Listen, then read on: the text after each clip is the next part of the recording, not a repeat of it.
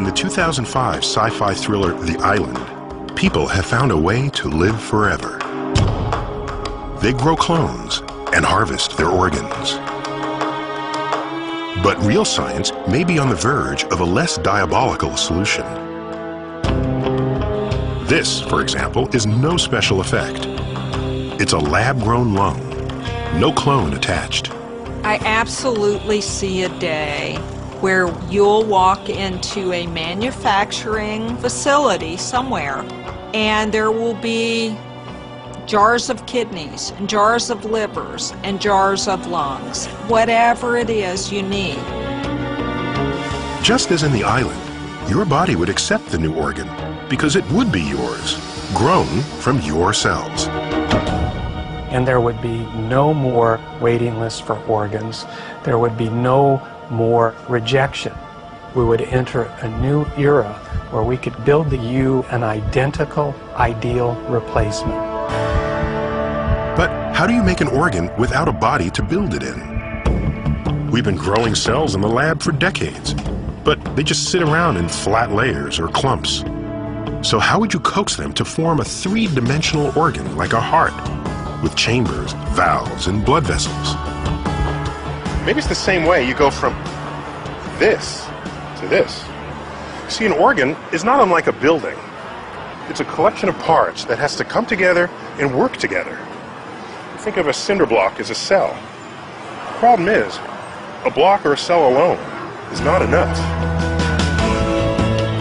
To construct a building, you need to begin with an internal framework or scaffold to define the parts and hold them together. 30 years ago, transplant surgeon Jay Vacanti and chemical engineer Robert Langer realized that to build an organ, cells also need a framework, a scaffold to guide their growth.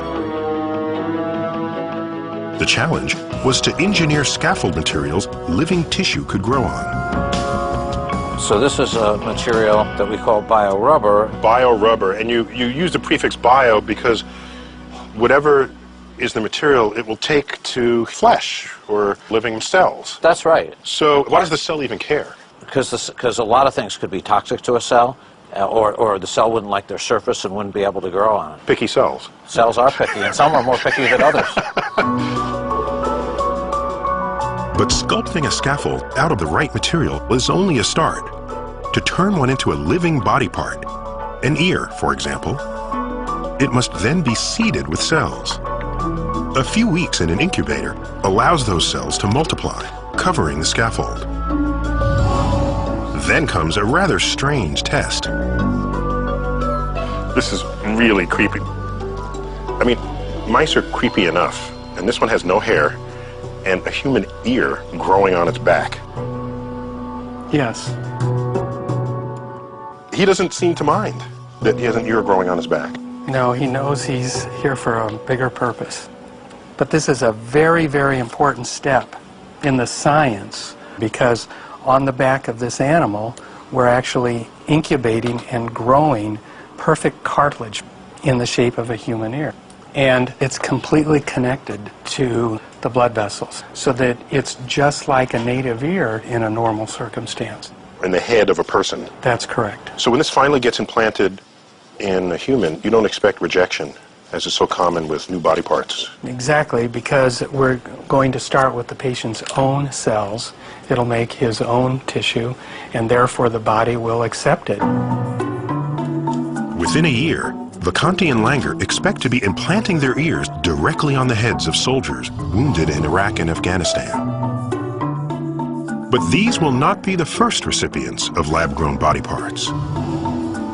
Already, patients of other doctors have received blood vessels, skin, muscles, even bladders built the same way.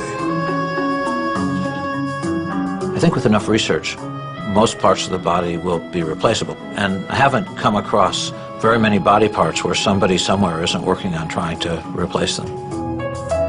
Which is certainly encouraging news for people who need more complex body parts, like 20-year-old Stacy. I was in the hospital, and that's when they came in and told me that I may need a new liver. But will she get one? Every day, nearly 20 Americans die waiting for donor organs. So this problem is an extraordinary problem. There are too few organs for the well over 100,000 Americans waiting. But if we're ever to make the complex organs most needed to save lives, like livers and hearts, the scaffold builders will have to overcome an obstacle, namely plumbing. In a building, it's pretty straightforward. Pipes carry fluid where it's needed, just like blood vessels in the body, except that in a major organ, like the heart, You need a blood vessel per cell because the heart works all day, every day. And I don't know if you've ever seen blood vessels, really, but they look like a tree. And the challenge is not to build that big limb, but to build those little tiny branches that come off. But building these intricate branches might be unnecessary if we take advantage of a remarkable fact. Organs are not just made of cells. So if you wash the cells away, what's left? Well, what's left are these proteins on which the cells sit, and they form the framework of the organ, the scaffold. These natural scaffolds hold an organ's shape down to the smallest detail, including every blood vessel. So could they be used to build a complex organ like a heart? 6 years ago, no one could say, because no one had ever stripped a heart of its cells, leaving the scaffold intact. But Taylor's colleague, Harold Ott, thought he could find a way. He would use the blood vessels in a rat's heart to deliver a chemical that would dissolve its cells and nothing else. But which chemical? So the process of finding the right chemical was literally a try and error process, starting from A to Z on the chemical shelf. First, Ott tried enzymes, but they dissolved both the cells and the scaffold. Other chemicals caused the hearts to swell up. Finally, he tried a soap commonly found in shampoos. We saw the heart become translucent, and it was obvious to us all that something had happened that hadn't happened in the months before. What we had is this thing that looked like a heart, but it looked like a ghost heart, if you will. Injections of dye showed the scaffold to be undamaged down to the smallest blood vessels. And we now know that this technique works with many organs, including human-sized ones. This is essentially the scaffold of a heart. Who knew a heart had a full skeleton? But it essentially has no cells, dead or alive. It's beautiful. You can see the blood vessels here, the chambers of the heart. You can see the valves. But could a bare scaffold once again become the framework of a living heart? Taylor soon discovered it was more than a matter of injecting cells. Just putting cells on a scaffold isn't enough. It's putting cells on a scaffold and giving them an electrical signal, and giving them a mechanical blood pressure, and then giving them oxygen. It's not just a heart in a jar, it's a heart in an artificial body. So it's simple in many ways, and it's unbelievably complicated. After 8 days, the first lab-grown heart beat on its own. It really makes you go, what is life? The first time you see something beat that was dead, it's one of those yes moments in life. Since then, Ott has joined Massachusetts General Hospital and used the same method to build a pair of lungs. After coming back to life, one lung was successfully implanted in a rat. So if you can make a working, living lung, then it seems to me you can Built literally any organ. any organ. This novel approach has already made a difference in the real world. In Barcelona, Spain, this woman, Claudia Castillo, might be dead without it. 2 years ago, tuberculosis devastated her windpipe, making it difficult for her to breathe. But surgeon Paolo Macchiarini saw a solution.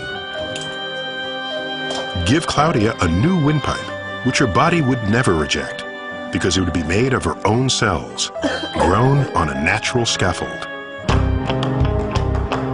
And so, in June of 2008, Macchiarini and an international team of specialists removed a windpipe from a human cadaver, washed it clean, and reseeded it with living cells from Claudia's body.